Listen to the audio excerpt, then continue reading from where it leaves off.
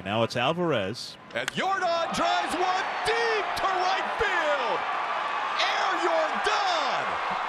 Now with direct flights to Europe. And it's 3-0 Astros. I think that baseball is going to end up in somebody's brisket sandwich.